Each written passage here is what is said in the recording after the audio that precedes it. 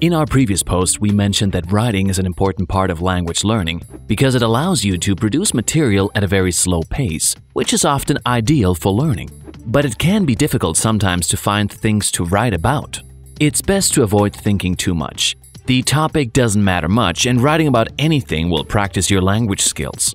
Find topics that you're passionate about and write a little every day.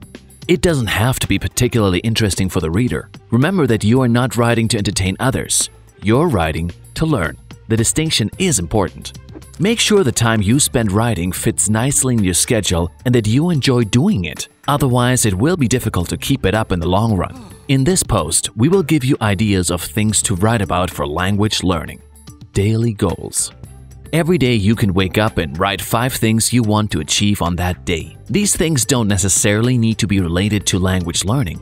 Making daily goals for yourself can be beneficial even if you aren't learning languages. It can help you to accomplish things and can even increase your self-confidence. If you write your daily goals in your target language, it will help you learn languages as a bonus.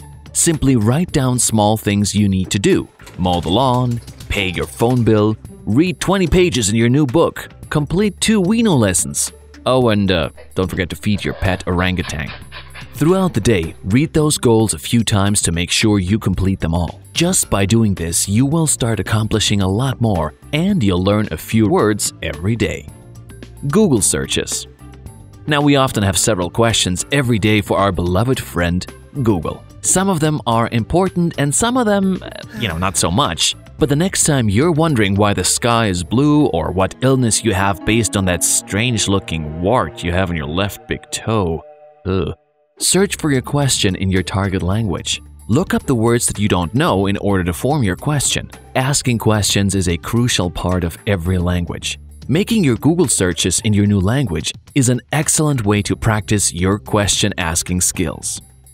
Daily summaries.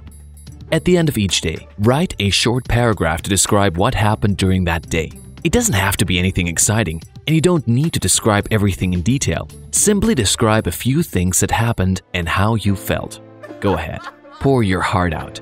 This only takes a few minutes each day and it's easy to implement in your routine. Alternatively, you can write a paragraph on a single event that happened during that day, perhaps something funny or out of the ordinary.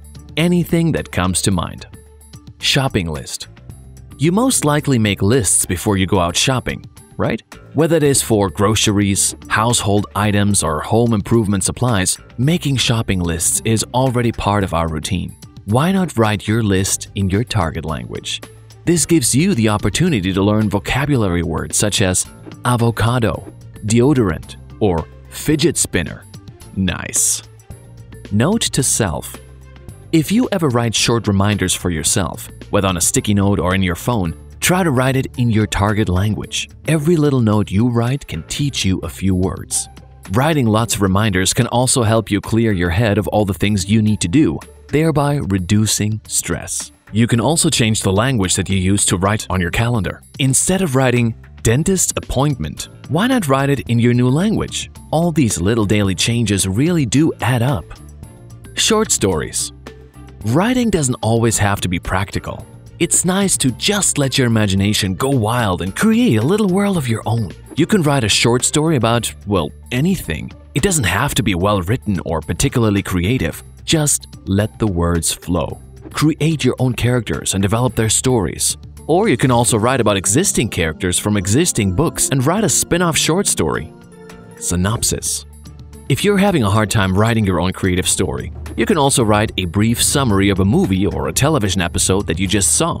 This should make it very easy to find something to write about when you're having writer's block. Dreams. Now, if you're more of a morning person, it can be interesting to write your dreams as soon as you wake up. Don't try to analyze your dreams too much or try to be too fancy. Scribble down a few reminders about your dream before you forget it. You can then take your time and think about it in more detail while you take your morning coffee.